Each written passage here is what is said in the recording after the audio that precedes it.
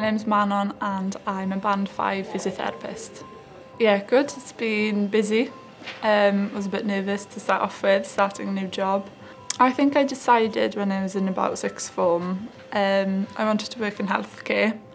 So I had a look around different things that you can do. Didn't know there were so many jobs in healthcare. And then wanted to work with people, so then researched more into physiotherapy and then applied. Well, I'm a band 5 at the moment, so every physio starts at a band 5. So then you rotate then every 3 to 4 months.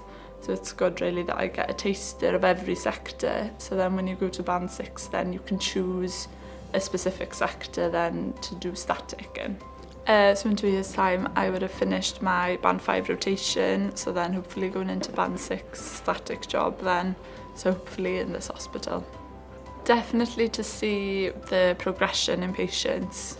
So we see them from when they come into the hospital and then we're really involved in their discharge planning, so when they go home. So it's really nice to see people that have been in bed for so long and then getting them up and walking.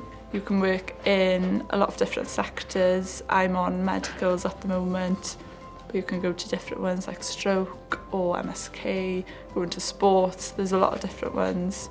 So you learn new things. I learn new things every day.